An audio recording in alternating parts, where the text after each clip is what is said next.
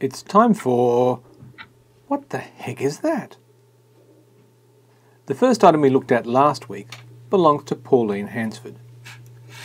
It's not an extendable gate to stop guinea pigs from entering the kitchen, nor is it something to do with corsets. But congratulations to Jane Manwaring for recognising it as the Simplex measuring tool. It's an instrument that's tailor-made for sewing. Get it? Tailor-made? Oh, you're a tough crowd. So what is it? Let me explain. The Simplex Expanding Sewing Gauge is a valuable tool for all sewing and craft projects. The gauge measures multiple equal distances for fast, accurate spacing of buttons, buttonholes, hooks, eyes, dress pleats, drapery pleats, tucks, shirring, and smocking. At least, that's what the instruction manual says. What the heck is shirring? Pauline? Jane? Anyway, on to our next item, submitted by Peter Leonard. This odd stick-like object is not a proctology instrument, as somebody suggested last week, but is in fact a carbon arc rod.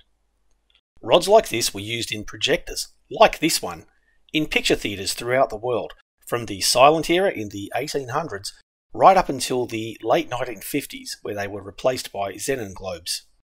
The light was produced by two carbon rods inside the lamp house, and as electricity was passed through them, they produced an arc as the electricity jumped from one to the other, similar to how an arc welder operates.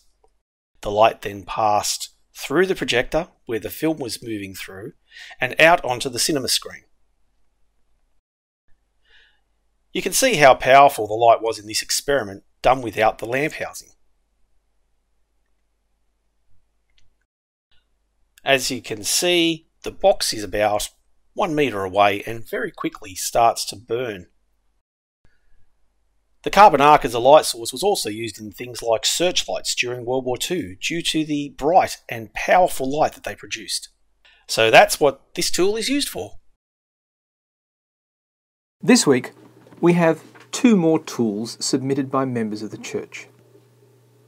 Our first item is from Martin Sayers. Now, if you're hoping to ply Martin for the answer, let me remind you that Martin is a man of upstanding character, so bribes will not work with him. I, on the other hand, well, I haven't been told what it is yet.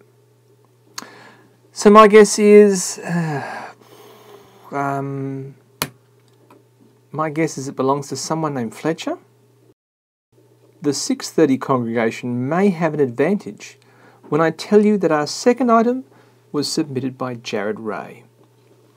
It's some sort of spike that's been chained to a brush of some sort. Clearly a tent peg with a built-in brush to clean the peg when you pack up the tent and remove the peg from the ground. Well, that's my guess. If you think you have a better guess, let me know. You can use the feedback form in the comments section of these videos or email me on info@sevenhillschurch.com.au.